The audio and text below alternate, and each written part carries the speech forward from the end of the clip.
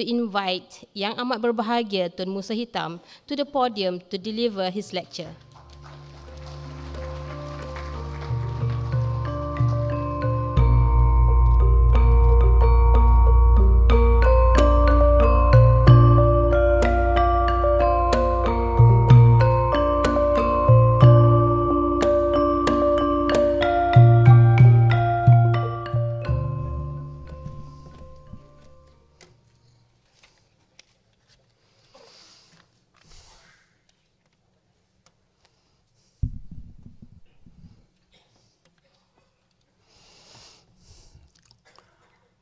I like this silence. It's much a sign of anticipation. But I want to tell you frankly that tonight I feel somewhat out of place as well as being out of date. Why do I say so? It is because I took the trouble to think and think and think how to deal with tonight's subject. After all the trouble, thinking and thinking and thinking, I was listening to the two previous speakers, and that they actually did not really tackle the issues in hand, but that they were explaining the issues at hand to them from their own respective official stand. This is not a criticism that need you to give it back to me, but this is just an observation. I very often nowadays feel somewhat frustrated. I'm frustrated because given a special opportunity that we are being given to discuss, to exchange views on particular issues, we don't seem to be able to tackle of it head on. Yet, we keep on trying to apologize as to why this or that could not be done. And this is normally accompanied by various promises. And I want to tell you, my life has been long. I've been there, facing all sorts of issues. And I can tell you, each time when I listen to VVIPs and people with authority, it seems that the issues are put up again and again, and that tackling issues had always been done independently of each other, whereas issues are always interlinked with others, especially in the issue of running a country. Now, some of you who know me, poor Musa He's always been wanting to be Prime Minister, except for Dr. Mahathir.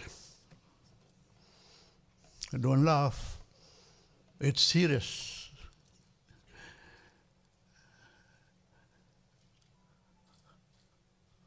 Issues faced by us are numerous, ad infinitum.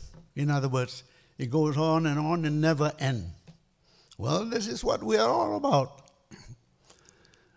But in Malaysia, I think we could and should focus on particular issues, list them.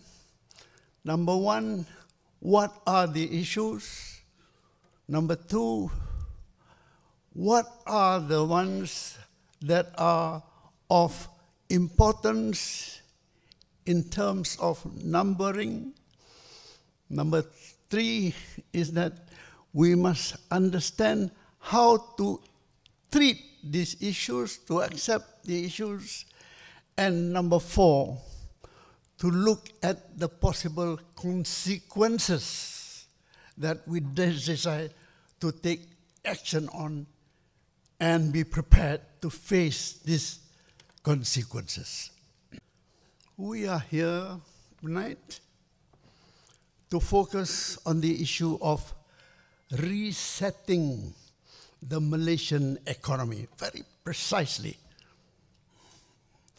Resetting the Malaysian economy, which by itself means that we are not quite happy with the current economic situation, as to wish to reset it.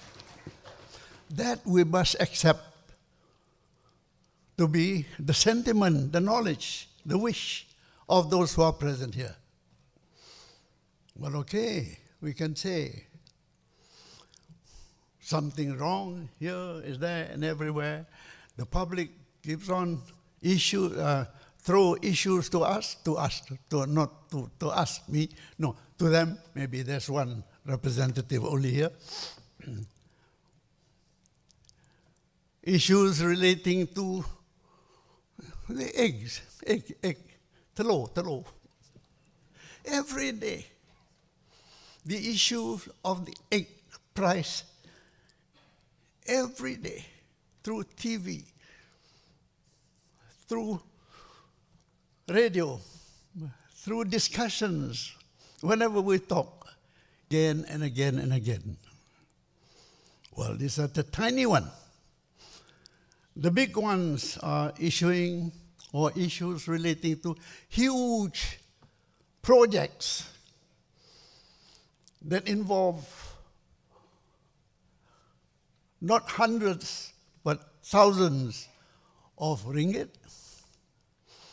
yet talked about, yet as time goes by, we realize it had been mishandled rather than handled in accordance to the legal law demands in trying to implement the projects as intended to be.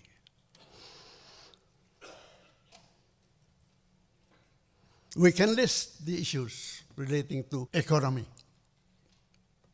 We understand that it is difficult. We understand also that it will take time for the government to act on it. And the beautiful thing, not beautiful, rather maybe interesting thing about this new government is that indeed it is a new government. So that when the minister stands before us, he could easily say, and accepted by everybody, that the government would make sure, the government have ideas, the government would be able to adjust or implement And this is genuine. Acceptable indeed. But I can assure you, Rafizi, my son maybe, I can assure you, at most, the public will give you 3 months or 6 months. After that, they're not going to be polite with you.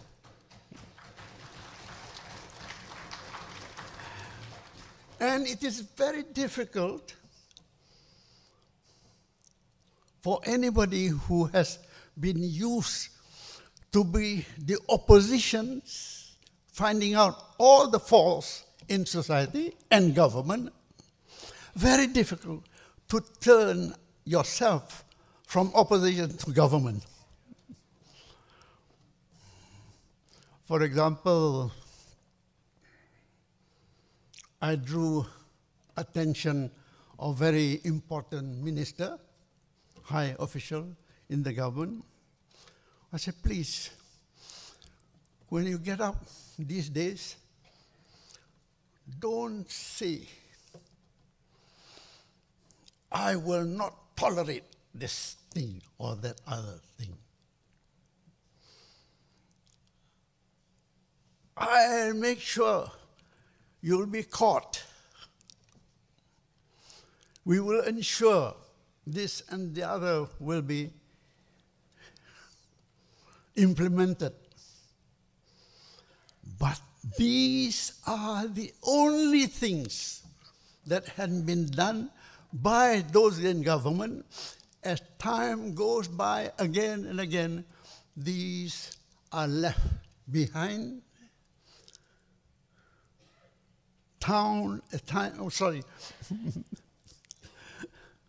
Year in, year out, until next elections. Now, I'm not saying anything out of the ordinary. I can only say one thing, that indeed the issues raised by the minister are the ones which he faces as much as his government is facing. And one of the problems really is not economic. It's not even be social or educational or anything. It's politics and government, my friend. It's politics in government that is determining the success or failure of your promises to the rest of the country. Very good explanations are given, for example, by our distinguished speaker. I must tease him by telling you publicly, Rais, you just took the opportunity of this so-called panel discussion to pour out your wishes and hopes and aspirations in this particular institution of government, i.e. Parliament. All the things you express to us, especially in aspects relating to the judiciary, the law, regulations, as well as expenditure that you are beholden to in order to progress, and your wish to be separate from the rest of the government and to be independent, have been talked about for quite some time. But it happens that you are the only one who's very, very vocal it all the time. Yet you were with the Prime Minister recently. I hope you at least have got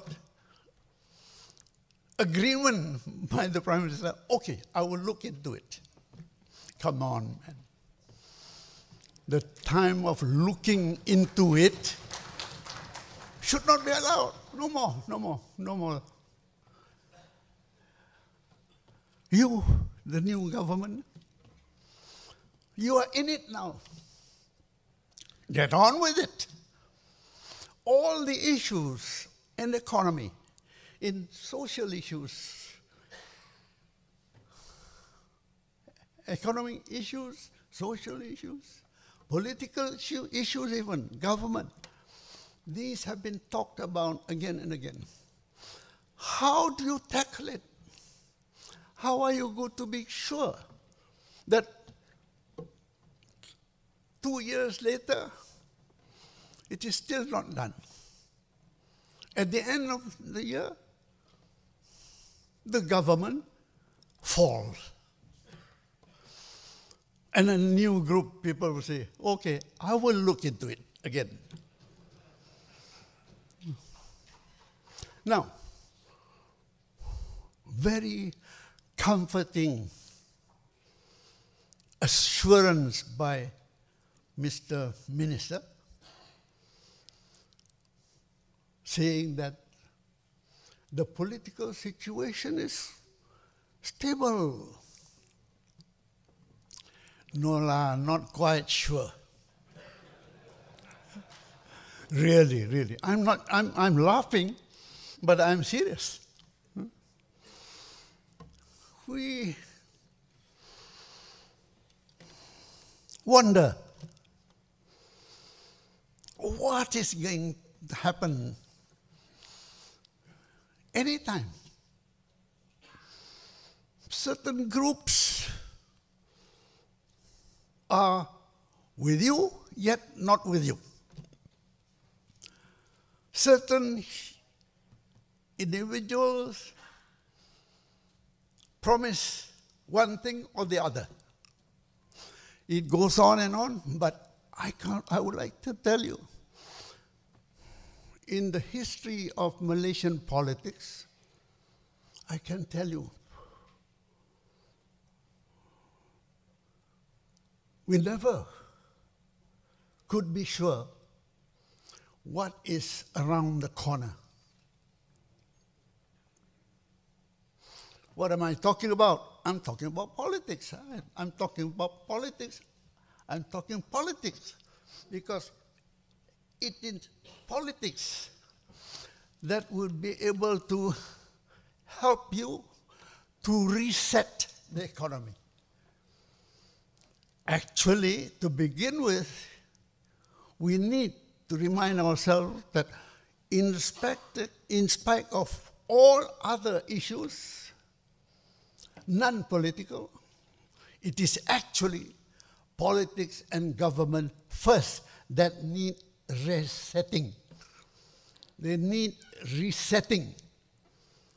They need revision. They need to be looked into. Not enough. Need to be acted on. One issue after another, and put the political and governmental issues together, and this is where the reform starts, not the other way around. Now, when I was sitting down there, I was conscious of time. I was grumbling a bit that when I was asked to come, I was going to attend a discussion, a panel discussion. Wow, my God, I said, this is an opportunity. I would sit up here with Rafizi by my side and Rais opening ceremony, and then we exchange views, and then we open it for discussion and questions. That was what I expected to be. And I want to tell you, this is an old man, or orang tua. I am the orang tua. The orang tua is doing beletering. Belete. This is difficult to understand. Belete means, what do you say in English?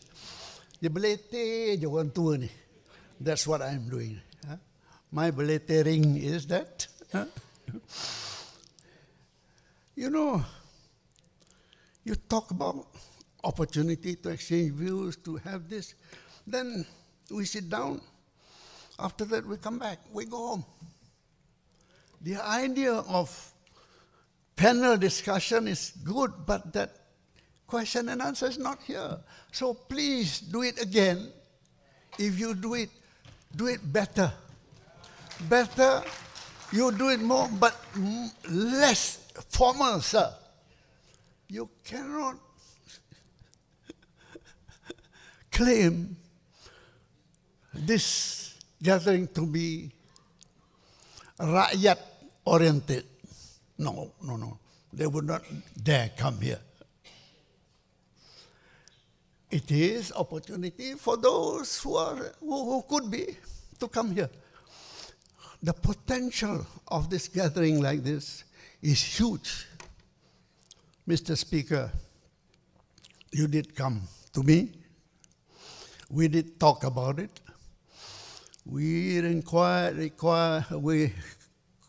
accepted the fact that the population, especially the young, need this exposure.